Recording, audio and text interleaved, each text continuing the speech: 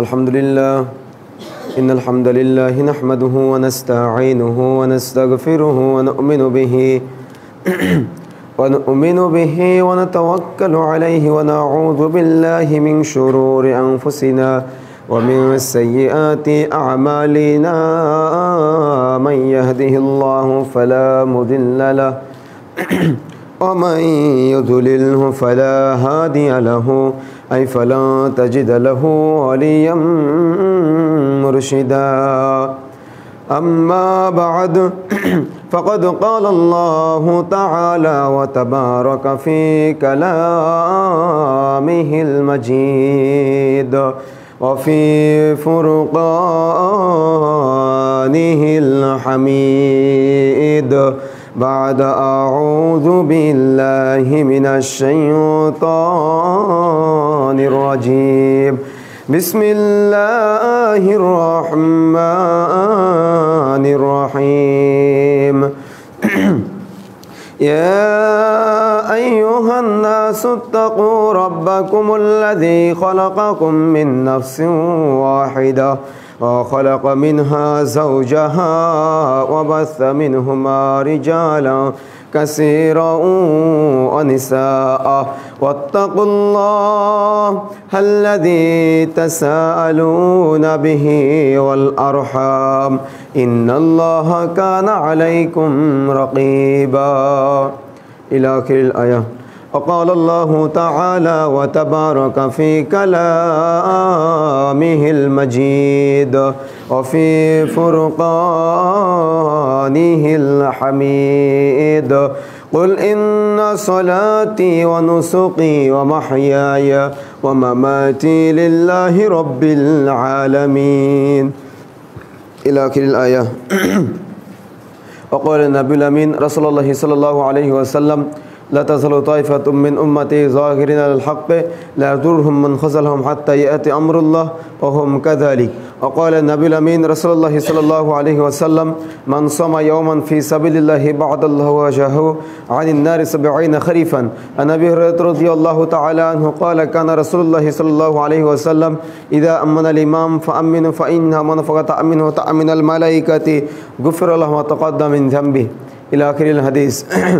আলহামদুলিল্লাহ, যাবতীয় প্রশংসা যাবতীয় গুণগান একমাত্র সেই মহান আল্লাহ রাব্বুল আলামিনের দরবারে, যার অশেষ মেহেরবানিতে মুসলিম জাতিরা ক্লান্তিময় লগ্নে বাংলাদেশ সহ গোটা বিশ্বে যখন মুসলিমরা নির্যাতিত নিষ্পেষিত এমনকি বাতিলের কারাগারে আবদ্ধ, এমন এক ক্লান্তিময় লগ্নে যে মহান আল্লাহ রাব্বুল আলামিন দুনিয়ার যাবতীয় কাজকর্ম ফেলে রেখে আজকে জুমা মসজিদে উপস্থিত হয়ে আমাদেরকে পবিত্র কোরআন ও সহিহ হাদিসের আলোকে কিছু কথা বলার এবং শোনার তৌফিক দান করেছেন, সেই মহান আল্লাহ রাব্বুল আলামিনের নিকট শুকরিয়া জ্ঞাপন করি। সকলেই বলে আলহামদুলিল্লাহ। দরুদ ও সালাম বর্ষিত হোক আখির জামানার মানবতার মুক্তির দূত, মানবতার মুক্তির দিশারি, মা আমিনার নয়নের টুকরা, কলিজার পুতুলে, মহা বিপ্লবের মহানায়ক, যার আদর্শকে বাস্তবায়ন করার জন্যই আজকে আমাদের এই সামান্য ক্ষুদ্র প্রচেষ্টা, সেই নবী মুহাম্মদ সাল্লাল্লাহু আলাইহি ওয়াসাল্লামের দরুদ বর্ষিত হোক। সকলে বলি সাল্লাল্লাহু আলাইহি ওয়াসাল্লাম।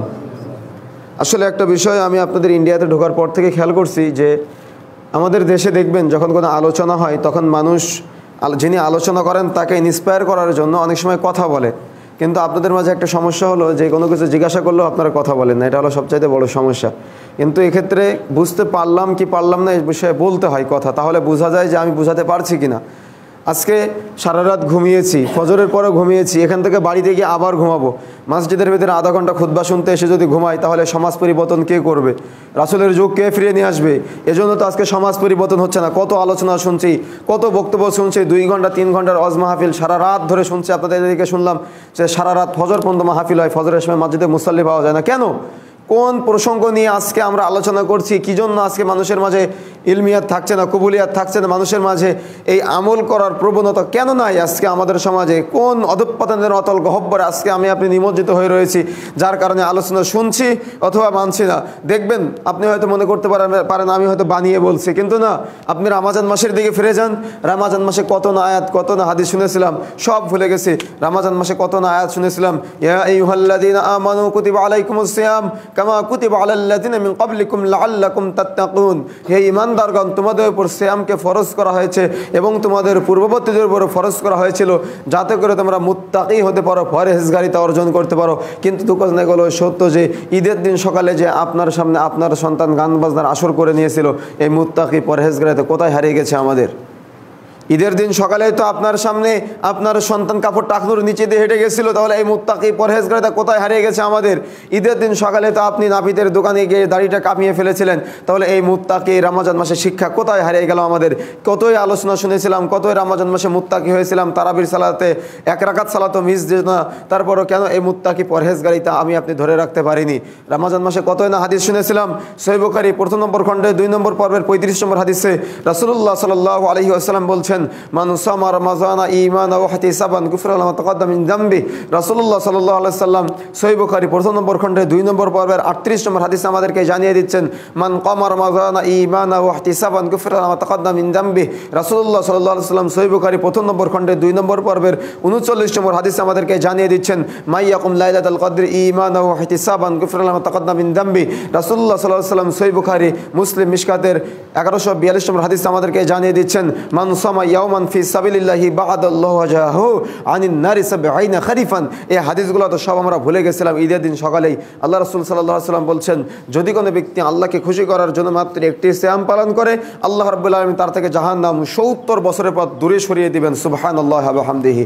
আল্লাহ রাসূল সাল্লাল্লাহু আলাইহি ওয়াসাল্লাম বলছেন, যদি কোনো ব্যক্তি ঈমান সহ নেকির আশায় কদরে রাত্রি জাগরণ করে ইবাদত করে, তার পিছনের যাবতীয় গুনাহ খাতাগুলোকে ক্ষমা করে দেওয়া হবে। সুবহানাল্লাহি ওয়া বিহামদিহি। আল্লাহ রাসূল সাল্লাল্লাহু আলাইহি ওয়াসাল্লাম বলছেন, যদি কোনো ব্যক্তি ঈমান সহ নেকির আশায় রমজানের রাতের সালাত, তারাবি বা তাহাজ্জুদের সালাত আদায় করে, তার পিছনের যাবতীয় গুনাহ খাতাগুলোকে ক্ষমা করে দেওয়া হবে। সুবহানাল্লাহি ওয়া বিহামদিহি। আল্লাহ রাসূল সাল্লাল্লাহু আলাইহি ওয়াসাল্লাম বলছেন, যদি কোনো ব্যক্তি ঈমান সহ নেকির আশায় রমজানের সিয়াম পালন করে, কদরের রাত্রি জাগরণ করে ইবাদত করে, তারাবি বা তাহাজ্জুদের সালাত আদায় করে, এদের সকলেই জীবনের পিছনের যাবতীয় গুনাহ খাতাগুলোকে ক্ষমা করে দেওয়া হবে। সুবহানাল্লাহি ওয়া বিহামদিহি। কি সুবহানাল্লাহ কি বাড়ি থেকে বলবেন আপনারা? আল্লাহ রাসূল বলছেন, যদি কোনো ব্যক্তি আল্লাহকে খুশি করার জন্য সুবহানাল্লাহ, আলহামদুলিল্লাহ, আল্লাহু আকবার এই বাক্যগুলি বলে, আসমান জমিনের মধ্যবর্তী যত ফাঁকা জায়গা সব নেকিতে পূর্ণ করে দেওয়া হয়। সুবহানাল্লাহি ওয়া বিহামদিহি। আসলে আপনাদের মুখ থেকে কথা বের করা মুশকিল। এটা হলো গুলি করলেও মুখ দিয়ে কথা বের হবে না। এটা কথা বললে মানে ভুল হবে না, কথা বলতে হবে, তাহলে হয়তো আমরা বুঝাতে পারবো যে আপনার আলোচনা বুঝতে পারছেন কিনা। আমরা ঘুমিয়ে যাই, জুমার দিন খুতবা শুনতে এসে আলোচক খুতবা দেয়, খতিব সাহেব খুতবা দেয়, আপনারা সামনে বসে ঘুমান, তাহলে সমাজকে পরিবর্তন করবে। মাসলাকে সুন্নাত পে সালিক চালি যাবে ধালাক, আই জান্নাতুল ফিরদাউস তাক সিধি চালি গাইয়ে শালাক। সুন্নাতের রাস্তায় নির্ভয়ে চলে পথিক, জান্নাতুল ফিরদাউস তোমার জন্য অপেক্ষা করবে ইনশাআল্লাহ। আমরা যদি সুন্নাতের রাস্তায় চলতে পারি, আমাদের জন্য জান্নাত অপেক্ষা করবে। কিসের ভয় আমাদের? আমরা তো সুন্নাত থেকে পদস্খলন করে আজকে আমরা সুন্নাত থেকে বের হয়ে আজকে বিদআতের রাস্তায় অহরহ হেঁটে চলেছি। তাওহীদ থেকে বের হয়ে আজকে আমি আপনি শিরকের রাস্তায় হাঁটা শুরু করেছি, কিন্তু সুন্নাতকে খুঁজে বের করার চেষ্টা করিনি, বিদআতকে আমি আপনি খুঁজে বের করার চেষ্টা করিনি। যদি সুন্নাতকে খুঁজে বের করার চেষ্টা করতাম, বিদআতকে খুঁজে বের করার চেষ্টা করতাম, তাহলে যখনই আমরা আপনাদের মাঝে সুন্নাতের দাওয়াত দিচ্ছি, তাওহীদের দাওয়াত দিচ্ছি, তখন আপনাদের মুখ থেকে আমরা এই 3টা বাধার সম্মুখীন হতাম না যে আমাদের বাপ দাদারা কি ভুল করতে পারে, পীর সাহেব, এত বড় ইমাম সাহেব, তিনি কি আমাদের জাহান্নামে নিয়ে যেতে পারে, এবং আপনারা কেন সমাজে ফিতনা সৃষ্টি করছেন। কি এই কথাগুলো শুনতে হয় আপনাদের? কথা বলেন, শুনতে হয়? এই কথাগুলো শুনতে হয় তো আমাদের, নাকি? যে আপনারা কেন সমাজে ফিতনা সৃষ্টি করছেন। যখনই কারোর বিরুদ্ধে কথা চলে যাচ্ছে, তখনই আমাদের একটা কথা শুনতে হচ্ছে যে আপনারা কেন সমাজে ফিতনা সৃষ্টি করছেন, আপনারা কেন আমাদের বাপ দাদার রেখে যাওয়া ধর্মকে ফেলে দিয়ে নতুন ধর্মের আবিষ্কার করলেন। এবং আর একটা বাধার সম্মুখীন আমাদের এত বড় পীর সাহেব, এত বড় আল্লাহওয়ালা, এত বড় বুজুর্গানে দিন, তিনি কি আমাদের জাহান্নামে নিয়ে যেতে পারে? তাহলে প্রথমে আলোচনার শুরুতে আমরা এই 3টা বিষয় খণ্ডন করব, তারপরে বাকি আলোচনার দিকে যাব যে আসলে আমরা সমাজে ফিতনা সৃষ্টি করছি কিনা, ইমাম সাহেবের ভুল হতে পারে কিনা, এবং পিতামাতা ভুল হতে পারে কিনা। এই 3টা বিষয় আগে আমরা জানার চেষ্টা করব, তারপরে বাকি আলোচনার দিকে যাওয়ার চেষ্টা করব ইনশাআল্লাহ। আমা তৌফিক ইল্লা বিল্লাহ। প্রথম যে পয়েন্টটি, সেটা হলো আপনারা কেন সমাজে ফিতনা সৃষ্টি করছেন। আসলে কোরআন সহিহ হাদিসের দাওয়াত দেওয়াটাকে আপনারা ফিতনা মনে করেন? কথা বলেন, একটু জোরে কথা বলেন। কোরআন সুন্নাহর দাওয়াত দেওয়া কি ফিতনা মনে করেন আপনারা? যদি ফিতনা মনে নাই করেন তাহলে কেন আজকে আমাদের সমাজে দাওয়াত দেওয়ার সাথে সাথে অন্ধ অনুসারী হয়ে আজকে আমি আপনি যখন কোরআন সুন্নাত দাওয়াতটা মানুষের কাছে পৌঁছে দিচ্ছি তখন কেন আমাদের এই কথাগুলির সম্মুখীন হতে হচ্ছে? আমরা একটু ফিরে যাই ইব্রাহিম আলাইহিস সালামের দিকে, কারণ আমরা হলাম নবীদের ওয়ারিস, আমরা নবী মুহাম্মদ সাল্লাল্লাহু আলাইহি সাল্লাম। দেখুন আদম আলাইহিস সালাম থেকে শুরু করে শেষ নবী মহানবী মুহাম্মদ সাল্লাল্লাহু আলাইহি সাল্লাম পর্যন্ত আল্লাহ রাব্বুল আলামিন যুগে যুগে কালে কালে অসংখ্য নবী রাসূল প্রেরণ করেছেন এই মানব জাতিকে হেদায়েতের দীপ্ত নকিব, জান্নাতের পথের পথিক তৈরি করার জন্য। ঠিক তেমনই এই অসংখ্য নবী রাসূলগণের মধ্য থেকে আমরা হলাম শেষ নবী মহানবী মুহাম্মদ সাল্লাল্লাহু আলাইহি ওয়াসাল্লামের উম্মত। আর আমাদের জন্য একমাত্র উত্তম অনুসরণীয় এবং আদর্শনীয় ব্যক্তি হিসেবে আল্লাহ রাব্বুল আলামিন নির্ধারণ করে দিয়েই বলে দিলেন, লাকাদ কানা লাকুম ফি রাসূলিল্লাহি উসওয়াতুন হাসানাহ, তোমাদের জন্য নবী মুহাম্মদ সাল্লাল্লাহু আলাইহি ওয়াসাল্লামের মধ্যে উত্তম আদর্শ নিহিত রয়েছে। অর্থাৎ আমরা হলাম শেষ নবী মহানবী মুহাম্মদ সাল্লাল্লাহু আলাইহি ওয়াসাল্লামের উম্মত, আর আমাদের জন্য একমাত্র উত্তম আদর্শ হলো নবী মুহাম্মদ সাল্লাল্লাহু আলাইহি ওয়াসাল্লামের মাঝে। এজন্য আমাদেরকে নবী মুহাম্মদ সাল্লাল্লাহু আলাইহি ওয়াসাল্লামের মাঝ থেকে আদর্শ নিয়ে সেটা নিজেদের জীবনে বাস্তবায়ন করার চেষ্টা করতে হবে। তাহলে দুনিয়াবী জীবনে সফল হতে পারবো, পরকালীন জীবনেও সুখময় জান্নাত লাভ করতে পারবো। বন্ধুরা আমার, যে কথা বলছিলাম যে আমরা কেন সমাজে ফিতনা সৃষ্টি করছি, এই কথা বন্ধের জন্য কিছু উক্তি আপনাকে আমাকে উপস্থাপন করতে হবে, ব্রেনের ভিতরে ঢুকিয়ে নেওয়ার চেষ্টা করবেন। আসলে আমরা সমাজে ফিতনা সৃষ্টি করছি নাকি তাওহীদের দাওয়াত দিচ্ছি? ফিতনা সৃষ্টি করছি নাকি সুন্নাতের দাওয়াত দিচ্ছি? ফিতনা সৃষ্টি করছি নাকি হালালের দাওয়াত দিচ্ছি হারামের বিরুদ্ধে, সুন্নাতের দাওয়াত দিচ্ছি বিদআতের বিরুদ্ধে, তাওহীদের দাওয়াত দিচ্ছি শিরকের বিরুদ্ধে? আপনার ব্রেন খুলে যাবে ইনশাআল্লাহ। কারণ আমরা যখন বাজারে চাউল ক্রয় করতে যাই সবচাইতে ভালো চাউলটা ক্রয় করার চেষ্টা করি, কখনো পোকাওয়ালা চাউল ক্রয় করার চেষ্টা করি না। যখন মাছ দিয়ে ভাত খাই কাঁটা বেছে ভাত খাওয়ার চেষ্টা করি, কাঁটা সহকারে কখনো আমরা ভাত খাই না। এই জন্য আমাদের মাথার ভিতরে ব্রেন আছে, চিন্তা শক্তি আছে, ভাবার মতো একটা চিন্তা শক্তি আমাদের ব্রেন আল্লাহ রাব্বুল আলামিন দিয়ে দিয়েছেন। এজন্য আমরা এই ব্রেন দিয়ে ভাবার চেষ্টা করব, আল্লাহ রাব্বুল আলামিন সফলতা দিবেন ইনশাআল্লাহ। ইব্রাহিম আলাইহিস সালাম যখন নমরুদের কাছে তাওহীদের দাওয়াত দিলেন, তাওহীদের দাওয়াত দেওয়ার সাথে সাথেই নমরুদ বলছিলেন যে আরে আনা রব্বুকুমুল আলা, আমিই তো সবচাইতে বড় রব, তুমি আবার কোন রবের দাওয়াত নিয়ে আবির্ভাব হলো? ইব্রাহিম আলাইহিস সালাম রবের দাওয়াত দিচ্ছেন, আল্লাহর তাওহীদের দাওয়াত দিচ্ছেন, আর নমরুদ বলছে যে আরে আনা রব্বুকুমুল আলা, আমিই তো সবচাইতে বড় রব, তুমি আবার কোন রবের দাওয়াত নিয়ে আবির্ভাব হলো ইব্রাহিম? তো ইব্রাহিম আলাইহিস সালাম এই কথা বলার সাথে সাথেই ইব্রাহিম আলাইহিস সালাম এবং নমরুদের পক্ষ থেকে যখন পাল্টা রিয়াকশন আসলো তখন নমরুদ বলে উঠলো, ইব্রাহিম তুমি কেন সমাজে ফিতনা সৃষ্টি করছো? মূসা আলাইহিস সালাম যখন ফিরআউনের নিকট তাওহীদের দাওয়াত দিল, ফিরআউনের নিকট থেকেও পাল্টা জবাব আসলো, মূসা তুমি কেন সমাজে ফিতনা সৃষ্টি করছো? এবং আমরা সবাই ইতিহাস জানি মুহাম্মদুর রাসূলুল্লাহ সাল্লাল্লাহু আলাইহি ওয়াসাল্লাম যখন আবু জেহেলের সামনে এবং মক্কার কাফিরদের সামনে যখন তাওহীদের দাওয়াত দিয়েছিলেন তখন মুহাম্মদ সাল্লাল্লাহু আলাইহি ওয়াসাল্লামকেও সেদিন মক্কার কাফিরেরা একই প্রস্তাব দিয়েছিলেন, মুহাম্মদ তুমি কেন সমাজে ফিতনা সৃষ্টি করছো? সেদিন যদি ইব্রাহিম আলাইহিস সালাম নমরুদের কাছে ফিতনাবাজ হতে পারে, মূসা আলাইহিস সালাম ফিরআউনের কাছে ফিতনাবাজ হতে পারে, মুহাম্মদ রাসূলুল্লাহ সাল্লাল্লাহু আলাইহি ওয়াসাল্লাম আবু জেহেলের মতো ব্যক্তির কাছে ফিতনাবাজ হতে পারে, আমি আপনি কবর পূজারী, মাজার পূজারী, খানকা পূজারী, শিরককারী, বিদআতকারী, সুন্নাত লঙ্ঘনকারী ব্যক্তির কাছে ফিতনাবাজ হতে পারবো না? কথা বলছেন না কেন? পারবো না? আপত্তি আছে কারোর? তাহলে সমাজ কি পরিবর্তন করতে হবে না? আমাদের সমাজ পরিবর্তন করতে হবে। হয়তো এই ধরনের কিছু বাক্য শুনতে হতে পারে, রাসূলুল্লাহ সাল্লাল্লাহু আলাইহি ওয়াসাল্লামকে যদি শুনতে হয় তিনি হলো আমাদের একমাত্র মডেল, কিন্তু রাসূল যদি শুনে থাকতে পারেন আমরা শুনতে পারবো না? আমাদের কোনো আপত্তি নাই। এই ধরনের কোরআন হাদিসের কথা মানুষের সামনে উপস্থাপন করাটাই হলো আমাদের দায়িত্ব। যে যাই বলুক না কেন আপনাকে আমাকে ঝড়ের বেগে কোরআন ও হাদিসের দাওয়াত সাধারণ মানুষের নিকট পৌঁছানোর চেষ্টা করতে হবে। যে যেখানে আসি না কেন সেখান থেকে দাওয়াতি কাজ অব্যাহত রাখার চেষ্টা করতে হবে। কবুল করার মালিক আল্লাহ। তারপর পরে আসি যে আপনারা একটা কথা বলেন যে আমাদের বাপ দাদারা কি ভুল করতে পারে? কি বলেন আপনারা? নাকি কথা বলেন? বলেন তো, বাপ দাদাদের ভুল হতে পারে? পারে ভুল হতে? কনফিউজ আছে মনের ভিতরে নাকি? এই জন্য কথা বলছেন না। বাপ দাদাদের ভুল হতে পারে। এজন্য দেখুন আমরা তো আমাদের ঘুষখোর পিতামাতার দোহাই দিয়ে ইসলামের চূড়ান্ত বিধানসমূহকে অস্বীকার করি। আমি আপনি আপনার সুদখোর পিতামাতার দোহাই দিয়ে ইসলামের চূড়ান্ত বিধানসমূহকে অস্বীকার করি। ইব্রাহিম আলাইহিস সালাম তার পিতা আজরের কাছে গিয়ে তাওহীদের দাওয়াত দিচ্ছেন। তাওহীদের দাওয়াত দেওয়ার সাথে সাথেই ইব্রাহিম আলাইহিস সালামের পিতা আজর বলছেন, ইব্রাহিম তুমি কি তোমার বাপ দাদার রেখে যাওয়া ধর্মকে অস্বীকার করে নতুন ধর্মের আমদানি করলে? ইব্রাহিম আলাইহিস সালাম যখন কিয়ামতের মাঠে দাঁড়িয়ে থাকবে ইব্রাহিম আলাইহিস সালামের সামনেই ইব্রাহিম আলাইহিস সালামের পিতাকে জাহান্নামে নিক্ষেপ করার সম্মুখীন অবস্থা, এমত অবস্থায় ইব্রাহিম আলাইহিস সালাম আল্লাহ রাব্বুল আলামিনকে লক্ষ্য করে বলবেন, আল্লাহ এর চাইতে অপমানের আর কি হতে পারে যে আজকে আমার পিতা আমার সামনে জাহান্নামে? বুঝতে পেরেছেন? কার পিতার কথা বললাম? ইব্রাহিম নবীর পিতার কথা বললাম। আর আমি আপনি আপনার ঘুষখোর পিতামাতার দোহাই দিয়ে ইসলামের চূড়ান্ত বিধানসমূহকে অস্বীকার করেছে অহরহ। শুধুমাত্র এতটুকু নয়, ইব্রাহিম আলাইহিস সালাম যখনই আল্লাহ রাব্বুল আলামিনকে বললেন, আল্লাহ এর চাইতে অপমানের আর কি হতে পারে যে আজকে আমার পিতা আমার সামনেই জাহান্নামী। বন্ধুরা আমার, যখন ইব্রাহিম আলাইহিস সালাম এই কথা বললেন, তখনই আল্লাহ রাব্বুল আলামিন আগুনকে নির্দেশ, আল্লাহ রাব্বুল আলামিন এবং ইব্রাহিম আলাইহিস সালাম যখনই এই কথা বললেন যে আল্লাহ এর চাইতে অপমানের আর কি হতে পারে যে আজকে আমার পিতা আমার সামনে জাহান্নামী, সঙ্গে সঙ্গে আল্লাহ রাব্বুল আলামিন পাল্টা জবাব দিয়ে দিলেন, ইব্রাহিম তোমার পক্ষে কোনো মুশরিকের সুপারিশ মানাই না। সঙ্গে সঙ্গেই আল্লাহ রাব্বুল আলামিন নির্দেশে ইব্রাহিম আলাইহিস সালামের পিতা আজরকে 4 হাত পা বেঁধে রক্তমাখা জানোয়ারের ন্যায় জাহান্নামে নিক্ষেপ করা হবে। কার পিতার কথা বললাম? ইব্রাহিম আলাইহিস সালাম নবীর পিতার কথা বললাম। এবার আসুন, হয়তো আপনারা হাদিসটি নতুন শুনতে পারেন, আমি বিভিন্ন জায়গায় বলি হাদিসটা, কারণ সহিহ মুসলিম 2য় খণ্ডের ভিতরে আসছে, জানাজা অধ্যায়ের ভিতরে আসছে হাদিসটি। আল্লাহ রাসূল সাল্লাল্লাহু আলাইহি ওয়াসাল্লাম স্পষ্টভাবে আমাদেরকে জানিয়ে দিয়েছেন, রাসূলুল্লাহ সাল্লাল্লাহু আলাইহি ওয়াসাল্লাম বসে আছেন, এক বেদুইন যুবক চলে আসলেন আল্লাহ রাসূল সাল্লাল্লাহু আলাইহি ওয়াসাল্লামের কাছে। কে আসলেন আল্লাহ রাসূলের কাছে?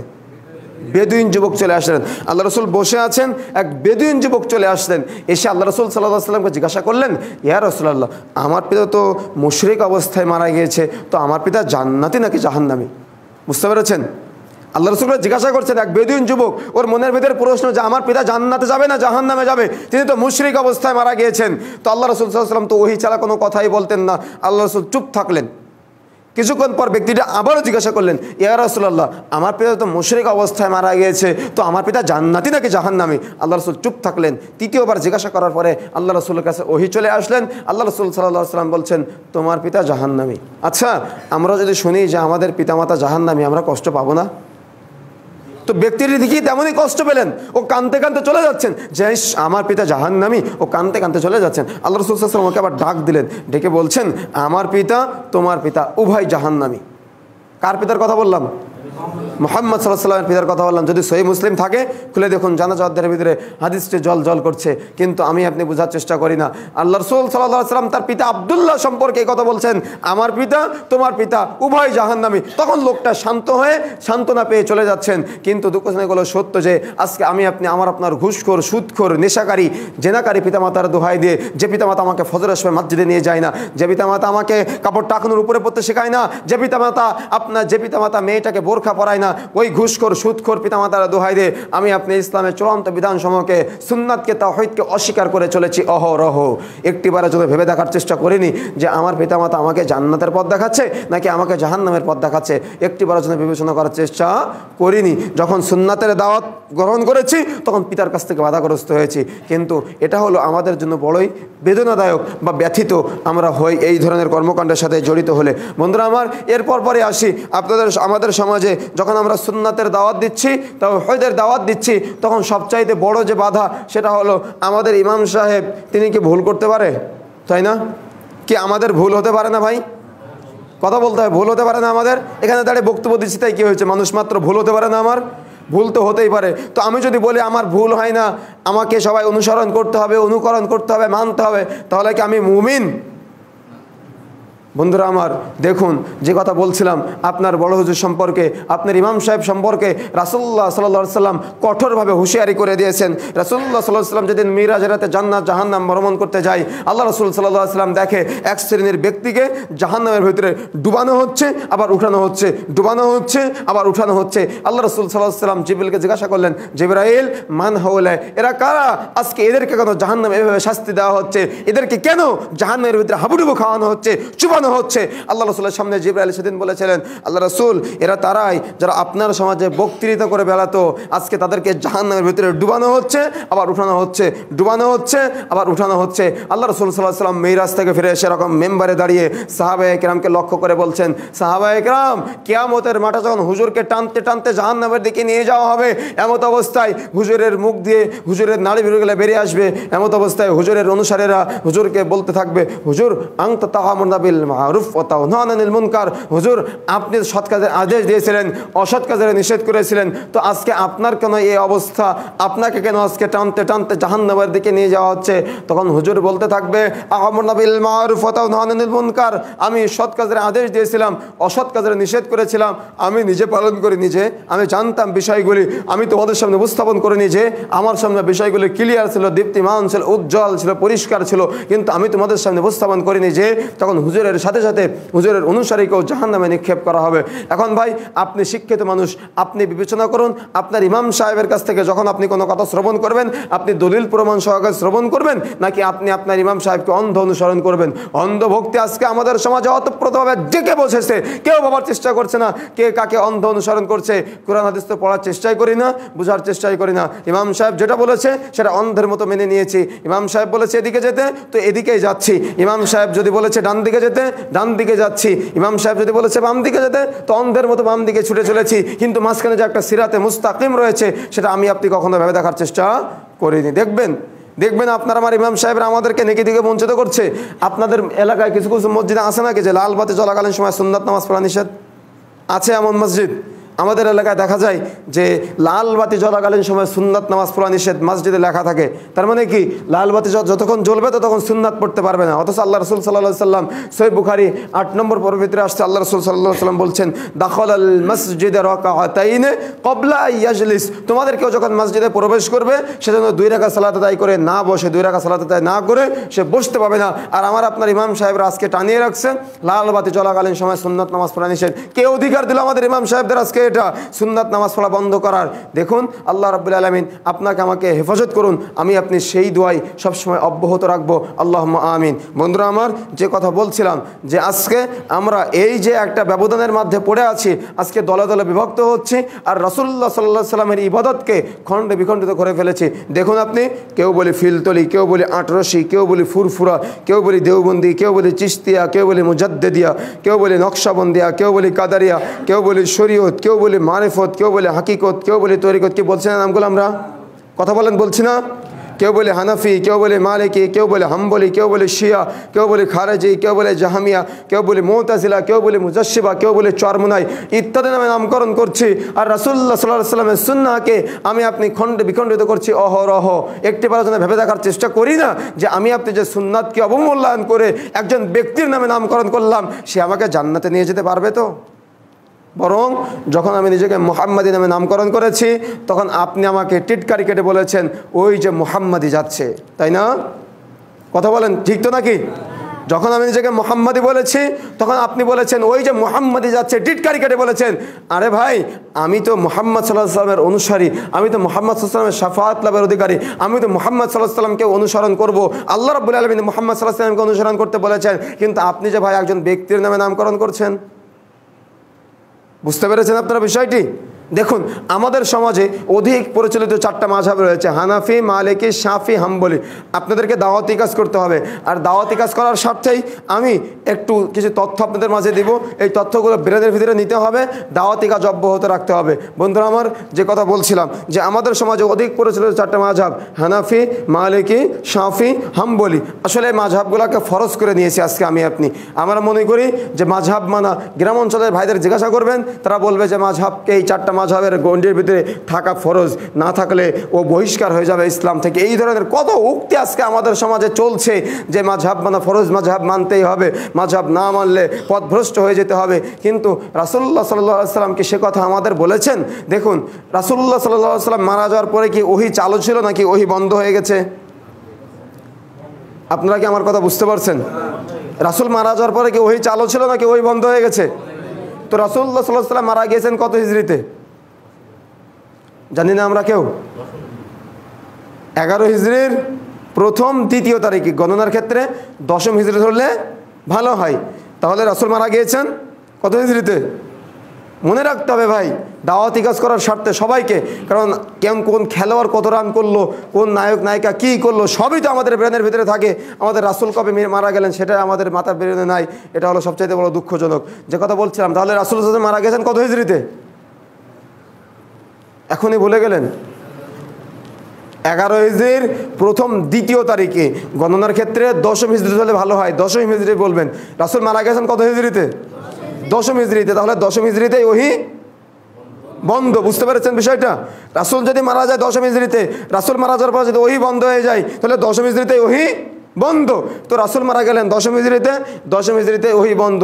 আমাদের সমাজে অধিক পরিচিত 4টা মাযহাবের প্রথমটা কি? হানাফি। তো আবু হানিফা রাহিমাহুল্লাহর জন্মের আগে হানাফি মাযহাবের জন্ম নাকি তার জন্মের পর হানাফি মাযহাবের জন্ম? বুঝতে পারছেন বিষয়গুলি আপনারা? রাসূলুল্লাহ সাল্লাল্লাহু আলাইহি ওয়াসাল্লাম মারা যাওয়ার আগে হানাফি মাযহাবের জন্ম নাকি তার জন্মের পর হানাফি মাযহাবের জন্ম? নিঃসন্দেহে আবু হানিফা রাহিমাহুল্লাহ জন্মের পরে হানাফি মাযহাবের জন্ম। তা না হলে তার নামে কিভাবে নামকরণ করা হয়? তাহলে রাসূলুল্লাহ সাল্লাল্লাহু আলাইহি ওয়াসাল্লাম মারা গিয়েছেন 10ম হিজরিতে, আবু হানিফা রাহিমাহুল্লাহ জন্ম কত হিজরিতে? 80 হিজরিতে। তাহলে রাসূল সাল্লাল্লাহু আলাইহি ওয়াসাল্লাম এর মৃত্যু আর আবু হানিফা রাহিমাহুল্লাহ জন্মের মাঝে কত বছরের পার্থক্য? 70 বছরের পার্থক্য। রাসূল মারা গিয়েছেন 10ম হিজরিতে, আবু হানিফা রাহিমাহুল্লাহ জন্ম 80 হিজরিতে, মাঝখানে 70 বছরের পার্থক্য। তাহলে রাসূল মারা যাওয়ার পরে যদি ওহী বন্ধ হয়ে যায়, আবু হানিফা রাহিমাহুল্লাহ জন্মের পরে যদি হানাফি মাযহাবের জন্ম হয়, আর রাসূল মারা যাওয়ার পরে যদি ওহী বন্ধ হয়ে যায়, রাসূল যদি 10ম হিজরিতে মারা যায় আর 10ম হিজরি থেকে 80 হিজরি পর্যন্ত মাঝখানে 70 বছরের পার্থক্য থাকে, আবু হানিফা রাহিমাহুল্লাহ জন্মের পরে যদি হানাফি মাযহাবের জন্ম হয়, তাহলে মাযহাব কে ফরজ করলো? কোন কোরআনে কোন হাদিসে কোথায় মাযহাব ফরজ পেয়েছেন? এমনিতেই চলছে।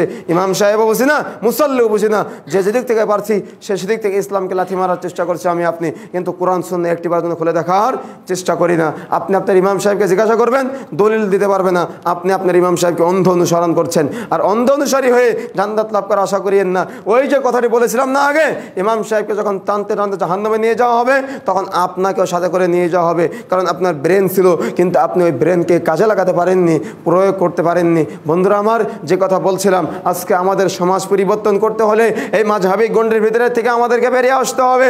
রাসূলের যুগ ফিরিয়ে নিয়ে আসার জন্য আপনাকে আমাকে দাওয়াতি কাজ চালিয়ে যেতে হবে ফুল দমে। কারণ ইব্রাহিম আলাইহিস সালাম যখন নমরুদের কাছে তাওহীদের দাওয়াত দিলেন, তাওহীদের দাওয়াত দেওয়ার সাথে সাথেই নমরুদ বলছেন যে, আরে আনা রব্বুকুমুল আলা, আমি তো সবচাইতে বড় রব, তুমি আবার কোন রবের দাওয়াত নিয়ে আবির্ভাব হলে ইব্রাহিম? এ কথা বলার সাথে সাথেই ইব্রাহিম আলাইহিস সালাম বলছেন, রব্বি আল্লাযী ইউহয়ী ওয়া ইউমীতু, আমার আল্লাহ মানুষকে জীবন দান করেন, মানুষকে মৃত্যু ঘটায়। তো তুমি নমরুদ মানুষকে জীবন দান করে, মানুষকে মৃত্যু ঘটাও। তো বোকা নমরুদ মৃত্যুদণ্ড প্রাপ্ত আসামিকে খালাস দিয়ে বলল মানুষকে বাঁচাতে পারি, আর খালাসের আসামিকে মৃত্যুদণ্ড দিয়ে বলল আমি মানুষকে মারতে পারি। তো বন্ধুরা আমার, এ কথা বলার সাথে সাথেই ইব্রাহিম আলাইহিস সালাম চতুর ব্রেনের মানুষ, চালাক মানুষ, ইব্রাহিম আলাইহিস সালাম চট করে নমরুদকে বলছেন যে, আমার আল্লাহ তো প্রতিদিন পূর্ব দিক থেকে সূর্য উদিত করে পশ্চিম দিকে সূর্য ডোবায়, তুমি নমরুদ আজকে পশ্চিম দিক থেকে সূর্য উদিত করে পূর্ব দিকে সূর্য ডোবাও। বোকা নমরুদ হতভম্ব হয়ে গেল, ইব্রাহিম আলাইহিস সালামকে আগুনে নিক্ষেপ করবে।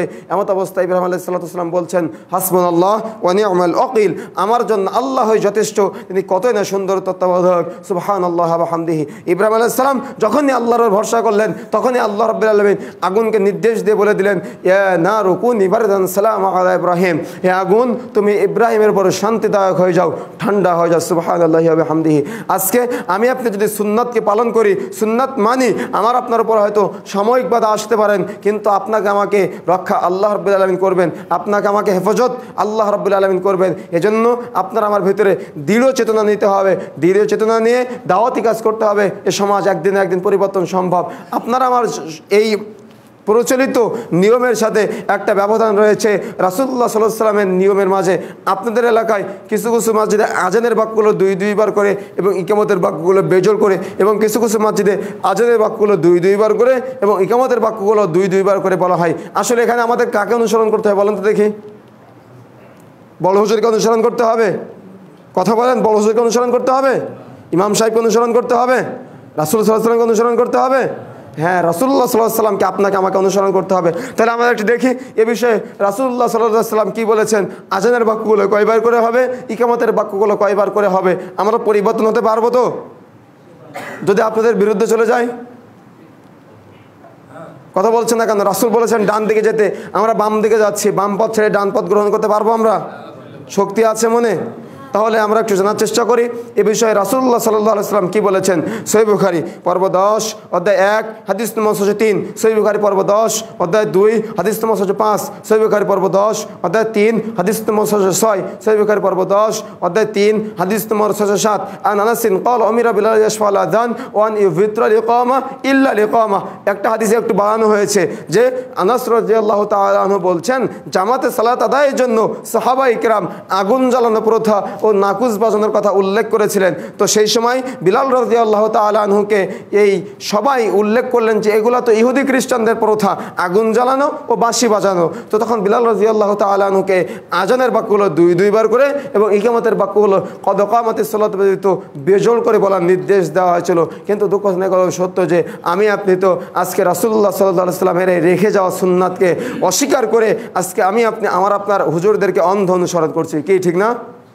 কথা বলতে হয়, ভুল কথা বললাম আমি?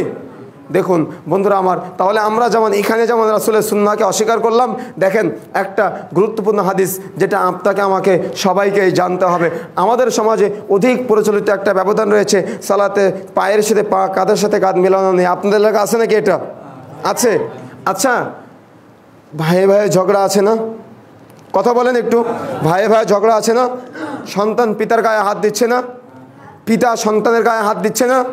সন্তান মায়ের গায়ে হাত দিচ্ছে না? আলেম আর একজন কৃষক, দুইজন মানুষের মাঝে পার্থক্য আছে না? আমাদের সমাজের কথা বলছি আমি, ভালো করে বুঝবেন। একজন এমপি সাহেব আর একজন মেথর, দুইজন মানুষের মাঝে পার্থক্য করেছি না আমরা? একটা সুন্দর দেখতে আর একজন কালো দেখতে, দুইজন মানুষের মাঝে পার্থক্য করেছি না আমরা? কথা বলছেন এখন আপনারা? পার্থক্য আছে তো? ইসলামকে পার্থক্য দিয়েছে? স্বীকার করেন আপনারা? দেখুন আজকে আমার আপনার ইমাম সাহেবরা ইহুদি খ্রিস্টানদের প্ররোচনায় পড়ে আজকে মুসলিম ভাইয়ে ভাইয়ে ঝগড়া ঘটানোর ক্ষেত্রে এই সুন্নাতকে অস্বীকার করেছে, ভাইয়ে ভাইয়ে দূরত্ব সৃষ্টি করে দিচ্ছে। উদাহরণ দিব আমি, উদাহরণ দিব যদি আপনাদের বিরুদ্ধে চলে যায়। দেখুন রাসূলুল্লাহ সাল্লাল্লাহু আলাইহি ওয়াসাল্লাম বলছেন সহিহ বুখারী পর্ব 10 অধ্যায় 76 হাদিস নম্বর 725, সহিহ বুখারী পর্ব 10 অধ্যায় 77 হাদিস নম্বর 726। আন আনাস ইবনে মালিক আন নবী قال عن انس بن مالك عن النبي صلى الله عليه وسلم قال اقيموا صفوفكم فاني اراكم من وراء الظهر وكان احدنا يلزق منكبه بمنكب صاحبه وقدمه بقدمه। আনাস রাদিয়াল্লাহু তাআলা বলছেন আমি রাসূলুল্লাহ সাল্লাল্লাহু আলাইহি ওয়াসাল্লামের সাথে সালাত আদায় করেছি। আল্লাহ রাসূল সাল্লাল্লাহু আলাইহি ওয়াসাল্লাম যখন সালাতে সূরা ফাতিহা, আল্লাহ রাসূল সাল্লাল্লাহু আলাইহি ওয়াসাল্লামের সাথে সালাত আদায় করেছি। আল্লাহ রাসূল সাল্লাল্লাহু আলাইহি ওয়াসাল্লাম বলছেন তোমরা তোমাদের কাতারকে সোজা করে নাও, কেননা আমি আমার পেছন হতেও আমি তোমাদেরকে দেখতে পাই। তো আনাস রাদিয়াল্লাহু তাআলা বলছেন আমরা কাতারে কাঁধের সাথে কাঁধ ও পায়ের সাথে পা মিলিয়ে দাঁড়াতাম। এ মর্মে সবচাইতে মর্যাদাপূর্ণ যে হাদিসটি বর্ণিত হয়েছে তাবরানী আওসাত 5797 নম্বর হাদিস। আল্লাহ রাসূল সাল্লাল্লাহু আলাইহি ওয়াসাল্লাম বলছেন মান সাদ্দা ফুরজাতান ফি সাফফিন, যে ব্যক্তি কাতারের ফাঁক বন্ধ করে দাঁড়াবে রাফাল্লাহু বিহি দারাজাতান, মহান আল্লাহ ওই ব্যক্তির মর্যাদা বৃদ্ধি করে দিবে। ও বানাল্লাহু লাহু বাইতান ফিল জান্নাহ, তার জন্য জান্নাতে ঘর নির্মাণ করা হবে। সুবহানাল্লাহি ওয়া বিহামদিহি।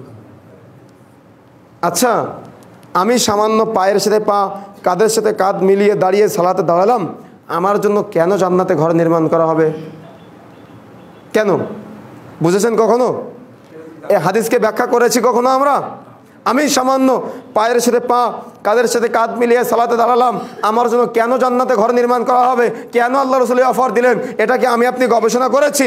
বরং যখন এই হাদিসগুলো উপস্থাপন করেছি তখন আপনি মনে করেছেন আমি আপনার মাযহাবের বিরুদ্ধে কথা বলেছি। যখন আমরা হাদিসগুলো উপস্থাপন করেছি তখন আপনি মনে করেছেন আমি আপনার আমলিয়াতের বিরুদ্ধে কথা বলেছি। যখন হাদিসগুলো উপস্থাপন করেছি তখন আপনি মনে করেছেন আমি আপনার বিরুদ্ধে কথা বলে গেলাম সবগুলা। কিন্তু এই হাদিসের পিছনে যে রহস্য লুকায়িত আছে, এই রহস্য কয়জন ভাই আজকে আমি আপনি উদ্ঘাটন করেছি? আমি আপনি খুঁজে দেখার চেষ্টা করিনি, আমি আপনাদের ব্রেনে নিয়ে আসার চেষ্টা করিনি, যেটা আমার আপনার ব্রেনের ভিতরে নিয়ে আসা প্রয়োজন ছিল। বন্ধুরা আমার, আপনার এলাকার এমপি সাহেব আর আপনার এলাকার কৃষক, দুইজন মানুষ যখন মসজিদে আসবে, আপনার এলাকার একটা সুন্দর দেখতে খুব সুঠামো দেহের আর একজন কাবু দেখতে একটু কুচ্ছিত দুইজন যখন মসজিদে আসবে, আপনার এলাকার একজন ধনী মানুষ একজন গরিব মানুষ, দুইজন যখন মসজিদে আসবে, আসার পরে এই দুইজন মানুষের মাঝের বিশাল ভেদাভেদ ভুলে গিয়ে যখন পায়ের সাথে পা, কাঁধের সাথে কাঁধ লাগিয়ে দেখেন না আপনার এলাকার এলাকার কিছু মানুষ বলে যে ধুস, তুই এত ছোটো মানুষ, আমার পায়ের সাথে পা লাগালি কেন?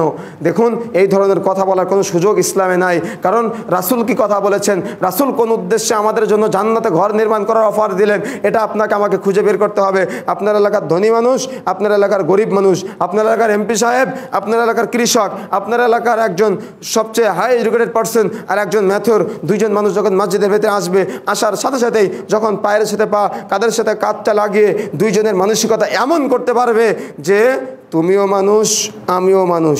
তুমি যে আল্লাহর ভয়ে এখানে এসেছো, আমি সেই আল্লাহর ভয়ে এখানে এসেছি। তোমার গায়ে যে রক্ত, আমার গায়ে একই রক্ত। তুমি যে মানুষ, আমিও সেই মানুষ। তুমি এই যে আল্লাহর সাজদা করো, আমিও সেই আল্লাহর সাজদা করি। তুমি যে জান্নাতের আশা করো, আমিও সেই জান্নাতের আশা করি। তুমি যে জাহান্নামের ভয় পাও, আমিও সেই জাহান্নামের ভয় পাই। তোমার জন্য যে আল্লাহ, আমার জন্য সেই আল্লাহ। তোমার জন্য যে কবর, আমার জন্য সেই কবর। তোমার জন্য কবরে মাটির বিছানা, আমার জন্য কবরে মাটির বিছানা। আমাদের দুইজনের মাঝে কোনো ভেদাভেদ নাই। আসো আমরা ভাই ভাই মিলে, কাঁধে কাঁধে মিলে, পায়ের সাথে পা, কাঁধের সাথে কাঁধটা লাগিয়ে আমরা সালাতে দাঁড়াই। ভেবেছেন কখনো এইভাবে? ভেবেছি আমরা কখনো এভাবে?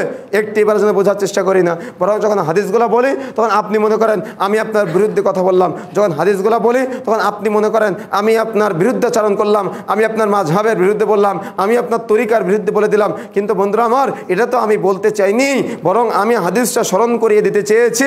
মানা বা না মানার দায়িত্ব বা কর্তব্য এটা আপনার উপরে ছেড়ে দিলাম। কারণ আপনার মাথার ভিতরে একটা ব্রেন নামে জিনিস আছে। এই ব্রেনকে প্রস্তুত করতে হবে, ব্রেনকে খুলতে হবে, ব্রেনকে উদার করতে হবে, মানসিকতা উদার করতে হবে, দাওয়াতি কাজ করতে হবে। তাহলে এই সমাজ পরিবর্তন সম্ভব, রাসূলের যুগ ফিরে নিয়ে আসা সম্ভব। রাসূলের আদর্শ আমাদের জীবনে, সালাতে, ইবাদতে এবং প্রত্যেকটা সেক্টরে, বৈষয়িক জীবনে, অর্থনৈতিক জীবনে, চলমান জীবনে, প্রত্যেকটা সেক্টরে রাসূলুল্লাহ সাল্লাল্লাহু আলাইহি ওয়াসাল্লামের আদর্শ বাস্তবায়ন করা আমাদের জন্য সহজ হয়ে যাবে ইনশাআল্লাহ। বন্ধুরা আমার, যে কথা বলছিলাম, তাহলে এই 50 জন শহীদের মর্যাদা এবং আমাদের জন্য জান্নাতে ঘর নির্মাণ করা হবে যদি আমি আপনি এই দুইজন মানুষের বিশাল ভেদাভেদ ভুলে গিয়ে এই মানসিকতা তৈরি করতে পারি যে আমাদের মাঝে কোনো ব্যবধান নাই, আমাদের মাঝে কোনো পার্থক্য নাই। তখনই যদি আমি আপনি এই মানসিকতা তৈরি করে যদি সালাতে দাঁড়াতে পারি, তাহলে আমার আপনার জন্য 50 জন শহীদের মর্যাদা রয়েছে এবং আমার আপনার জন্য জান্নাতে ঘর নির্মাণ করা হবে। সুবহানাল্লাহি ওয়া বিহামদিহি। বন্ধুরা আমার, খুতবার শেষ পর্যায়ে এতটুকু বলতে চাই, আমি মানুষ মাত্র, আমাদের ভুল হতে পারে।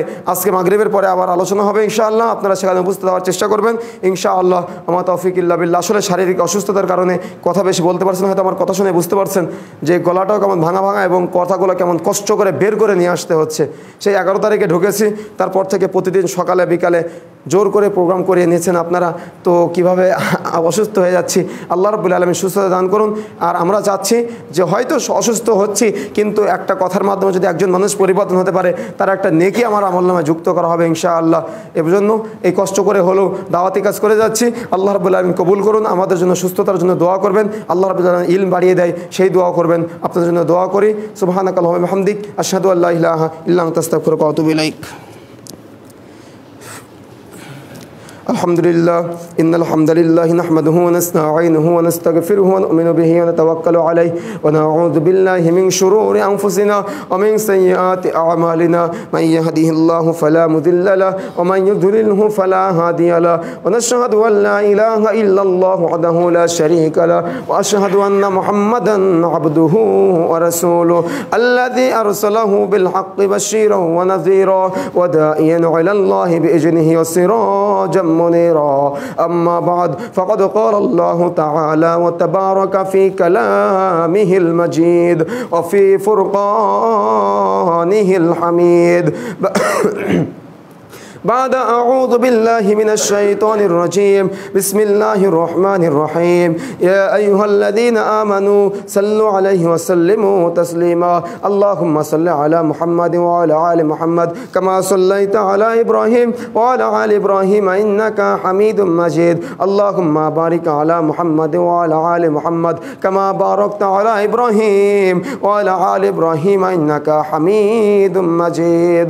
اللهم اغفر لنا ولل المؤمنين والمؤمنات والمسلمين والمسلمات وألف بين قلوبهم وأصلح ذات بينهم وأنصرهم على عدوك وعدوهم اللهم لعن كفرة الذين يصدون عن سبيلك ويكذبون رسلك ويقاتلون أولياءك اللهم خالف بين كلمتهم وزلزل أقدامهم وأنزل بهم بعثك الذي لا ترده عن القوم المجرمين وأنزل بهم بعثك الذي لا ترده عن القوم المنافقين وأنزل بهم بعثك الذي لا ترده عن القوم الفاسقين وأنزل بهم بعثك الذي لا ترده عن القوم الكافرين رب ارحمهما كما ربياني صغيرا وقل رب ارحمهما كما ربياني صغيرا اللهم اغفر لحينا وميتنا وشاهدنا وغائبنا وصغيرنا وكبيرنا وذكرنا وأنثانا اللهم من أحييته منا فأحيه على الإسلام ومن توفيته منا فتوفه على الإيمان اللهم لا تحرم أجره ولا تفتنا بعده عباد الله رحمكم الله إن الله يأمر بالعدل والإحسان وإيتاء ذي القربى وينهى عن الفحشاء والمنكر والبغي يعظكم لعلكم تذكرون فاذكروني أذكركم واشكروا لي ولا تكفرون.